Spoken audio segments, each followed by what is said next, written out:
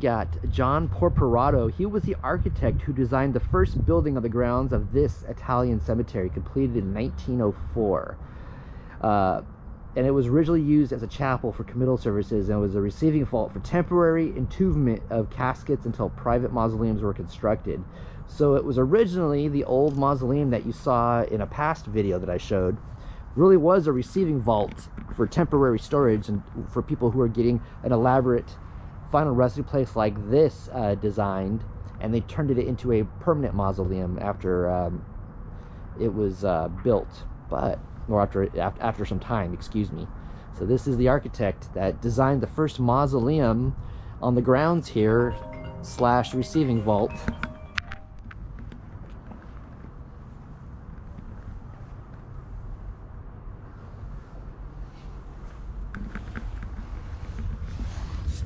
See here, John is straight ahead and his name is on the bottom. August 31st, 1877 to July 21st, 1965. And there's their various family members in here off to the left and to the right. It's kind of hard to show that because the glass. Looks like his father, his mother, Francesco was his father, Anna was his mother, his spouse was Maria, son Albert, and then daughter Anita Margaret, and then brother Eugenio, however you want to pronounce it, is inside here with John.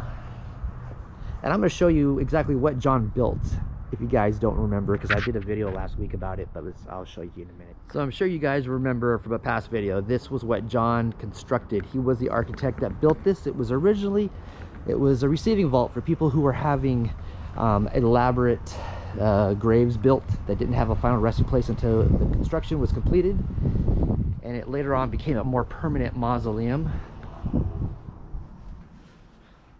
which explains why the directory, it was referred to as a receiving vault on the directory.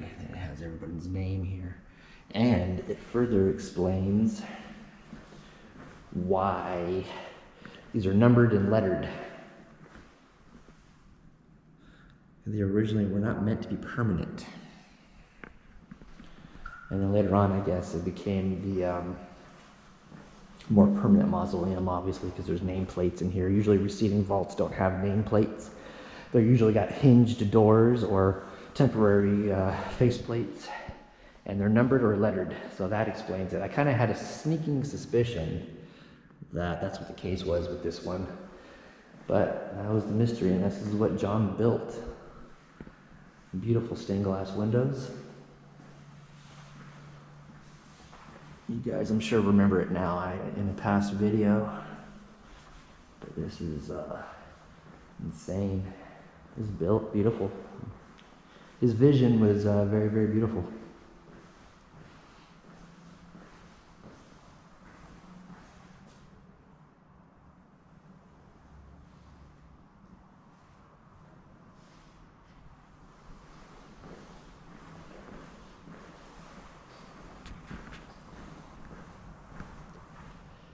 Well, that wraps it up for this video. They're getting ready to close the gate pretty soon, and I can see them eyeballing me, wanting me to get the heck out of here. So thank you all so much for watching. If you would like me to come back to this cemetery, just put it in the comment box below. There's much more I didn't see on this trip, on this cluster of videos that I did here.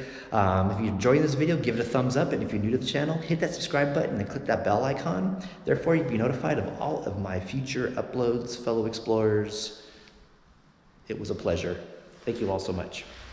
Thank you for watching. This video was made possible with the help of viewers just like you. Please consider supporting us on Patreon. Just as little as $1 a month can go to help fuel future videos and help the channel run smoothly.